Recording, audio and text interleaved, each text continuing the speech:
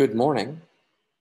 Welcome to the live streaming of morning prayer at Good Shepherd Episcopal Church, Tequesta, Florida, on this Tuesday, the 3rd of November, 2020, Election Day.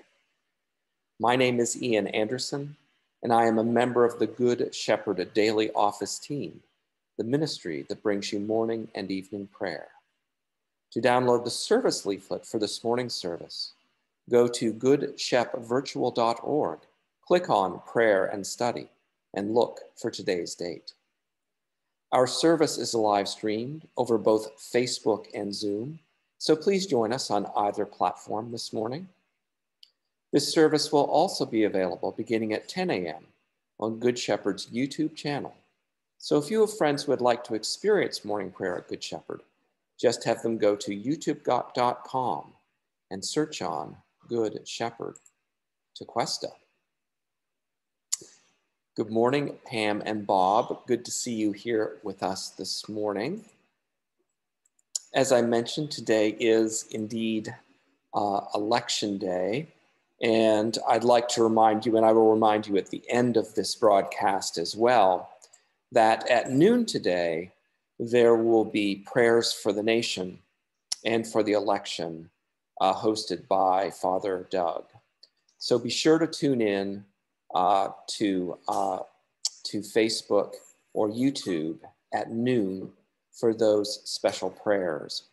And he actually commended us who could not make it to that service that we tune in, that we have prayers that we say for the election and the nation. And I will say those prayers on our behalf later in this service.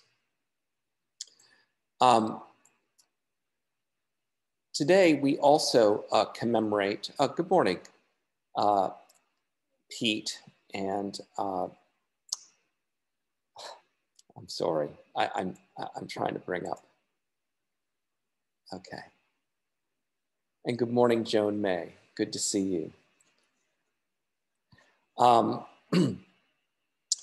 Today also we commemorate Richard Hooker, who is very much a man for today, for us. Richard Hooker lived during a very fraught time in the development of the Christian religion and in the world and in England in particular.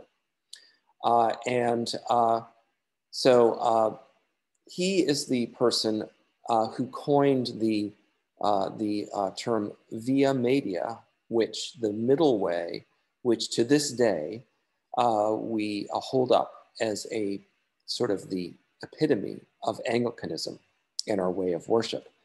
He was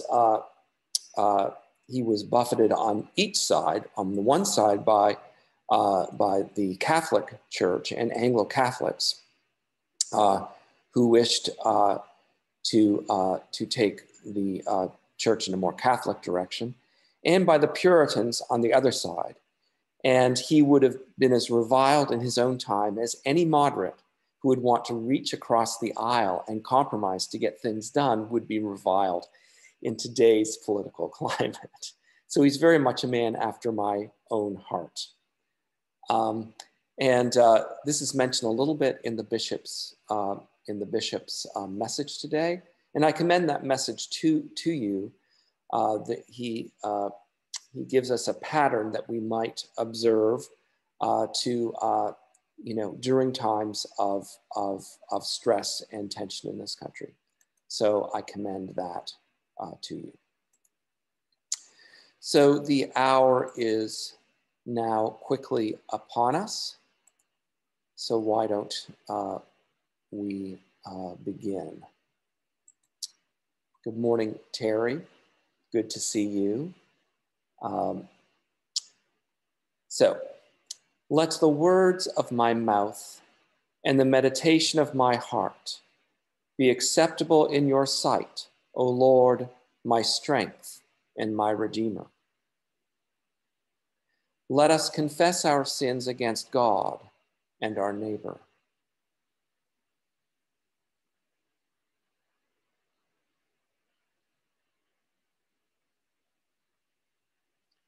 Most merciful God, we confess that we have sinned against you in thought, word, and deed, by what we have done and by what we have left undone.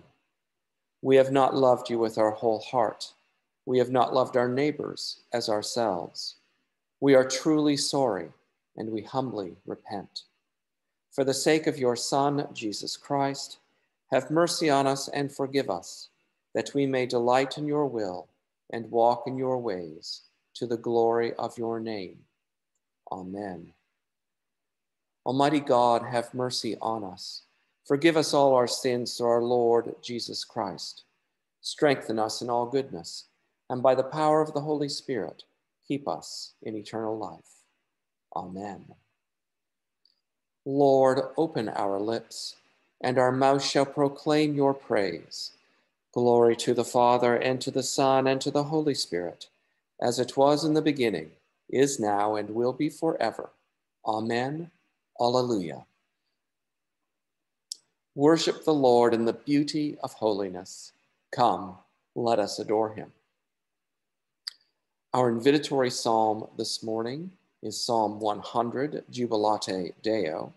We will say the Jubilate together in unison. Be joyful in the Lord, all you lands. Serve the Lord with gladness, and come before his presence with a song. Know this, the Lord himself is God. He himself has made us, and we are his. We are his people and the sheep of his pasture. Enter his gates with thanksgiving. Go into his courts with praise. Give thanks to him and call upon his name. For the Lord is good. His mercy is everlasting, and his faithfulness endures from age to age. Worship the Lord in the beauty of holiness. Come, let us adore him. The psalms appointed for this morning are Psalms 61 and 62. We shall say the psalms in unison. Hear my cry, O God, and listen to my prayer. I call upon you from the ends of the earth with heaviness in my heart. Set me upon the rock that is higher than I. For you have been my refuge, a strong tower against the enemy. I will dwell in your house forever. I will take refuge under the cover of your wings. For you, O God, have heard my vows. You have granted me the heritage of those who fear your name. Add length of days to the king's life. Let his years extend over many generations. Let him sit enthroned before God forever. Bid love and faithfulness watch over him. So will I always sing the praise of your name, and day by day I will fulfill my vows. For God alone my soul in silence waits. From him comes my salvation. He alone is my rock and my salvation, my stronghold, so that I shall not be greatly shaken. How long will you assail to crush me, all of you together, as if you were a leaning fence, a toppling wall? They seek only to bring me down from my place of honor. Lies are their chief delight. They bless with their lips, but in their hearts they curse. For God alone my soul in silence waits. Truly my hope is in him. He alone is my rock and my salvation, my stronghold, so that I shall not be shaken. In God is my safety and my honor. God is my strong rock and my refuge. Put your trust in him always, O people. Pour out your hearts before him, for God is our refuge. Those of high degree are but a fleeting breath. Even those of low estate cannot be trusted. On the scales they are lighter than a breath, all of them together. Put no trust in extortion. In robbery take no empty pride. Though wealth increase, set not your heart upon it. God has spoken once, twice have I heard it, that power belongs to God.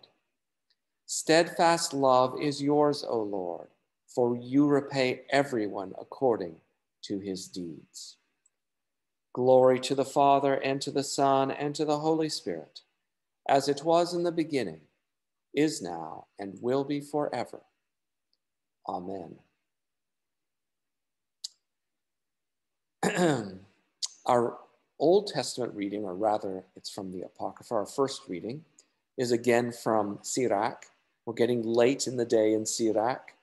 And you might remember that I listed 10 major themes that have been identified in Sirach. And today deals with the first that was listed, and that is about the creation. So a reading from the Apocryphal book of Sirach.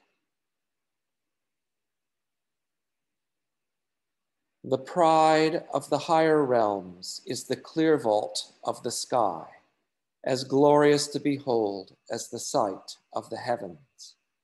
The sun, when it appears, proclaims as it rises, what a marvelous instrument it is, the work of the Most High. At noon it parches the land, and who can withstand its burning heat? A man tending a furnace works in a burning heat, but 3 times as hot is the sun scorching the mountains. It breathes out fiery vapors, and its bright rays blind the eyes. Great is the Lord who made it. At his orders, it hurries on its course. It is the moon that marks the changing seasons, governing the times, their everlasting sign. From the moon comes the sign for festal days, a light that wanes when it completes its course. The new moon, as its name suggests, renews itself. How marvelous it is in this change, a beacon to the hosts on high, shining in the vault of the heavens. The glory of the stars is the beauty of heaven, a glittering array in the heights of the Lord. On the orders of the Holy One, they stand in their appointed places. They never relax in their watches. Look at the rainbow and praise him who made it. It is exceedingly beautiful in its brightness. It encircles the sky with its glorious arc. The hands of the Most High have stretched it out. By his command, he sends the driving snow and speeds the lightnings of his judgment. Therefore the storehouses are opened, and the clouds fly out like birds. In his majesty he gives the clouds their strength, and the hailstones are broken in pieces. The voice of his thunder rebukes the earth. When he appears, the mountains shake. At his will the south wind blows, so do the storm from the north, and the whirlwind. He scatters the snow like birds flying down, and its descent is like locusts alighting.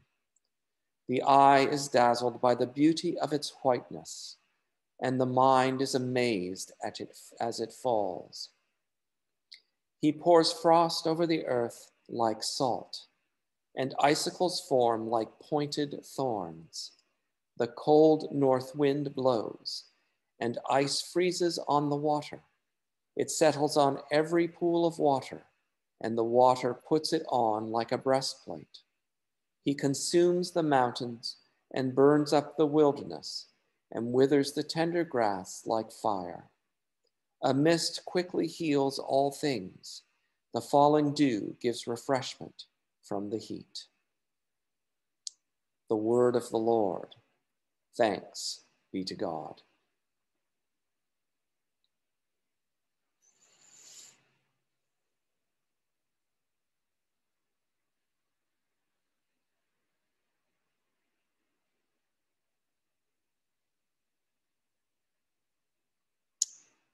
After that reading, it would have been appropriate to have read Canticle 10 in our prayer book, the Song of Creation.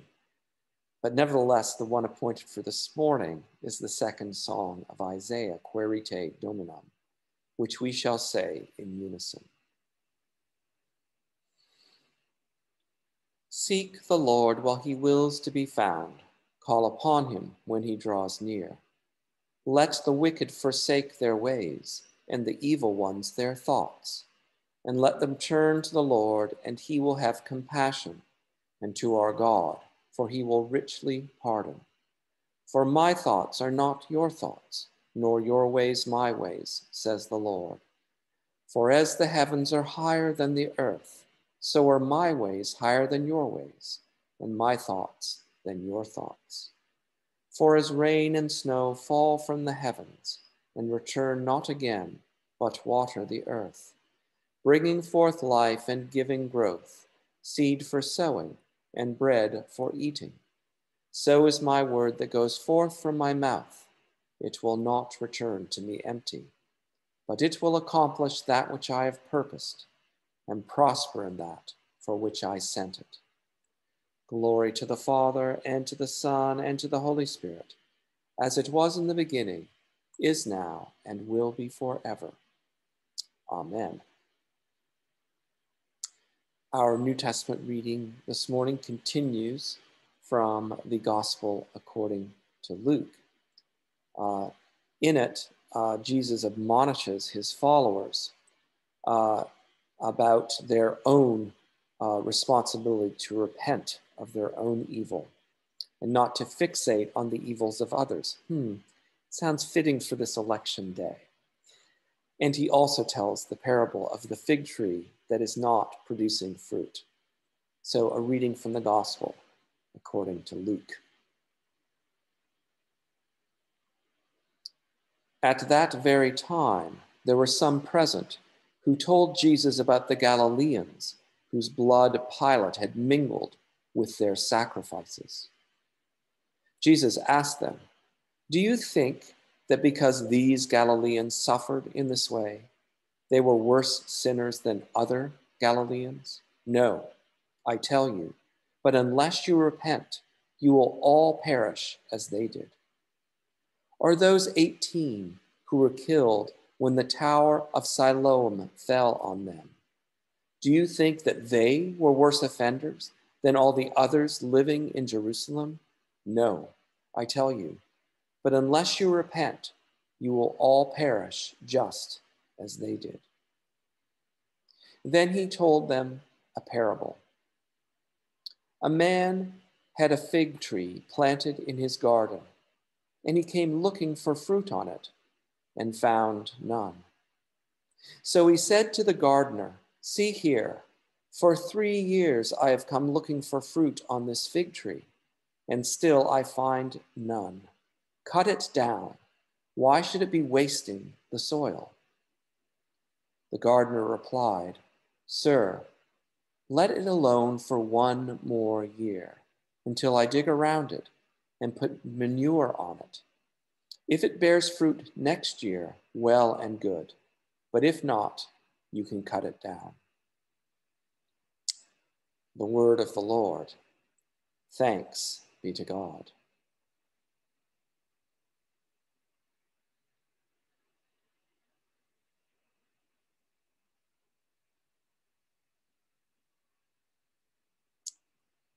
Our New Testament canticle this morning is the Te Deum Laudamus, "You are God," which we shall say in unison. You are God, we praise you. You are the Lord, we acclaim you. You are the eternal Father. All creation worships you. To you all angels, all the powers of heaven, cherubim and seraphim sing in endless praise. Holy, holy, holy Lord, God of power and might. Heaven and earth are full of your glory. The glorious company of apostles praise you. The noble fellowship of prophets praise you. The white-robed army of martyrs praise you. Throughout the world, the Holy Church acclaims you, Father of majesty unbounded, your true and only Son, worthy of all worship, and the Holy Spirit, advocate and guide. You, Christ, are the King of glory, the eternal Son of the Father. When you became man to set us free, you did not shun the Virgin's womb. You overcame the sting of death and opened the kingdom of heaven to all believers. You are seated at God's right hand in glory. We believe that you will come and be our judge.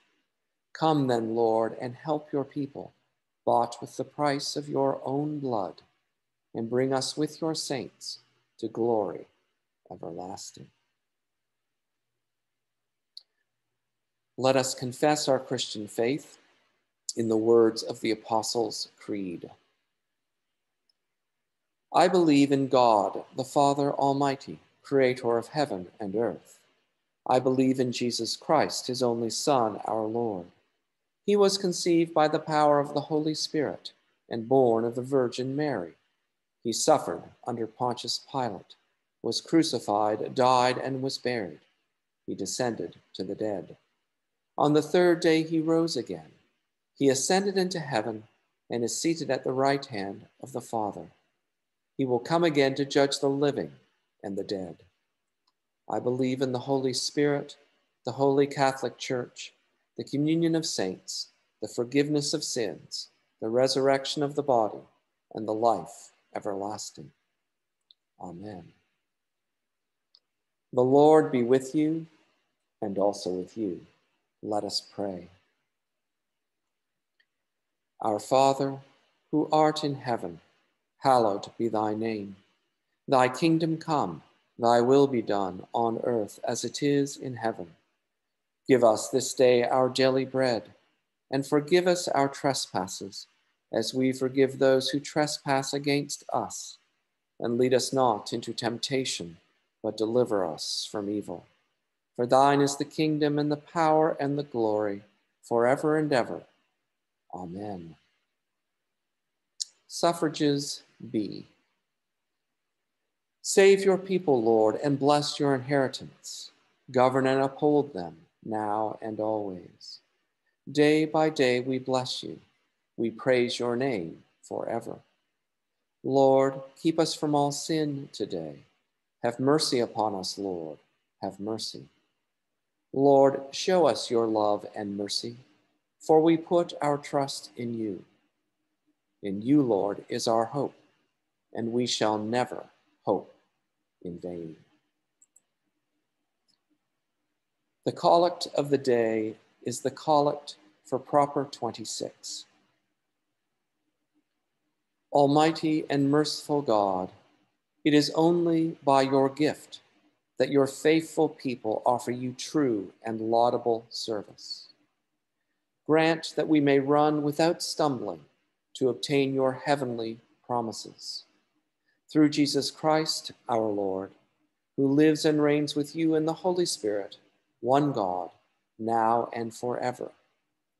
Amen. The collect in commemoration of Richard Hooker, priest and theologian. O God of truth and peace, who raised up your servant Richard Hooker in a day of bitter controversy, to defend with sound reasoning and great charity the Catholic and Reformed religion.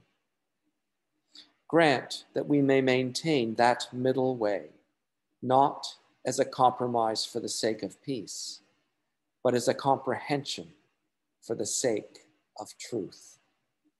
Through Jesus Christ our Lord, who lives and reigns with you in the Holy Spirit, one God, forever and ever. Amen. A collect for grace. Lord God, Almighty and everlasting Father, you have brought us in safety to this new day. Preserve us with your mighty power, that we may not fall into sin, nor be overcome by adversity. And in all that we do, direct us to the fulfilling of your purpose. Through Jesus Christ our Lord. Amen. And truly a prayer for today, a prayer attributed to Saint Francis. Lord, make us instruments of your peace. Where there is hatred, let us sow love. Where there is injury, pardon. Where there is discord, union. Where there is doubt, faith. Where there is despair, hope. Where there is darkness, light. Where there is sadness, joy. Grant that we may not so much seek to be consoled as to console, to be understood as to understand, to be loved as to love. For it is in giving that we receive, it is in pardoning that we are pardoned, and it is in dying that we are born to eternal life. Amen.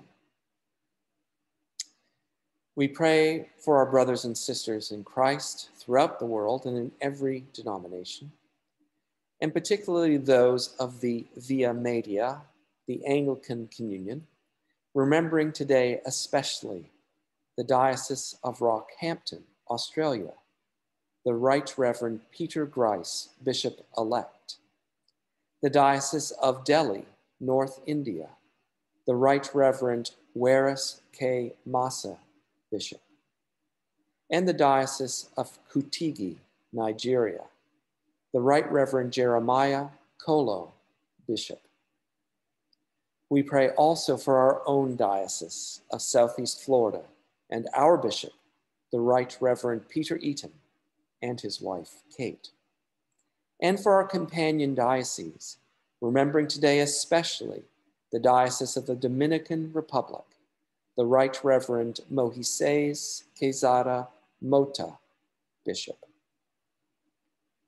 O God, you have made of one blood all the peoples of the earth, and sent your blessed Son to preach peace to those who are far off and to those who are near. Grant that people everywhere may seek after you and find you. Bring the nations into your fold. Pour out your Spirit upon all flesh, and hasten the coming of your kingdom. Through Jesus Christ our Lord. Amen. We pray also for our own parish family and those dear to them, remembering today especially Nancy, Martin, Stan and Shirley, Mark, Ray, Susie and David, Cindy, Joe and Connie, Ruth, Joseph, Natalie, Jim, Kathy, Dale, Richard and Margaret, Sue, Richard, Patty, George, Joan May, Susan, Kevin, Drew, and Jean. Almighty and everlasting God, make our parish of Good Shepherd truly a community of prayer and belonging. Raise up in our midst the resources and leadership which will enable us to act upon what you would have us do in this place and in a ministry of love and concern for others. Open my mind and heart to discern what you would have me do. Through Jesus Christ, our Lord. Amen. At this time, I invite your prayers of petition, intercession, and thanksgiving, either shared with all or held in the silence of your hearts. Good morning, Kathy. Good to have you with us this morning. And good morning, Karen, and good morning, Julie and Pete. Great to see you too. So Joan May asks prayers for healing for her longtime friend, Lynn, who is hospitalized with upper GI bleeding. So let us pray for Lynn. O God, the strength of the weak and the comfort of sufferers, mercifully accept our prayers and grant to your servant Lynn the help of your power, that her sickness may be turned into health and our sorrow into joy. Through Jesus Christ our Lord. Amen. And Pam and Bob asked prayers for their friend Lindy, who has a tumor behind his eye. So let us pray for a person in trouble or bereavement. O merciful Father, you have taught us in your holy word that you do not willingly afflict or grieve the children of men. Look with pity upon the sorrows of your servant, for whom our prayers are offered. Remember him, O Lord, in mercy. Nourish him with patience. Comfort him with a sense of your goodness. Lift up your countenance upon him and give him peace. Through Jesus Christ our Lord. Amen.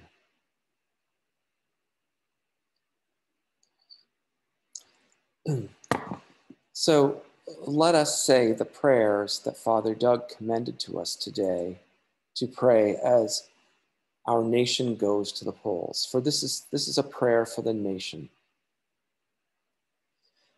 Lord God Almighty, you have made of all the peoples of the earth for your glory, to serve you in freedom and in peace. Give to the people of our country a zeal for justice and the strength of forbearance, that we may use our liberty in accordance with your gracious will, through Jesus Christ our Lord, who lives and reigns with you in the Holy Spirit, one God, forever and ever. Amen. A prayer for every human heart. Grant, O God, that your holy and life-giving Spirit may so move every human heart, and especially the hearts of the people of this land, that barriers which divide us may crumble, suspicions disappear, and hatreds cease. That, our divisions being healed, we may live in justice and peace. Through Jesus Christ our Lord. Amen. And a prayer for the election. Almighty God, to whom we must account for all our powers and privileges, guide the people of the United States in the election of officials and representatives, that, by faithful administration and wise laws, the rights of all may be protected and our nation may be enabled to fulfill your purposes. Through Jesus Christ our Lord. Amen. Let us continue with the general thanksgiving. Almighty God, Father of all mercies, we, your unworthy servants, give you humble thanks for all your goodness and loving kindness to us and to all whom you have made. We bless you for our creation, preservation, and all the blessings of this life, but above all for your immeasurable love in the redemption of the world by our Lord Jesus Christ, for the means of grace and for the hope of glory. And we pray, give us such an awareness of your mercies, that with truly thankful hearts we may show forth your praise, not only with our lips, but in our lives, by giving up ourselves to your service, and by walking before you in holiness and righteousness all our days.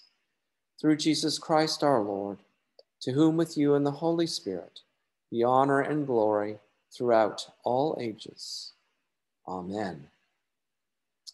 Almighty God, you have given us grace at this time with one accord to make our common supplication to you.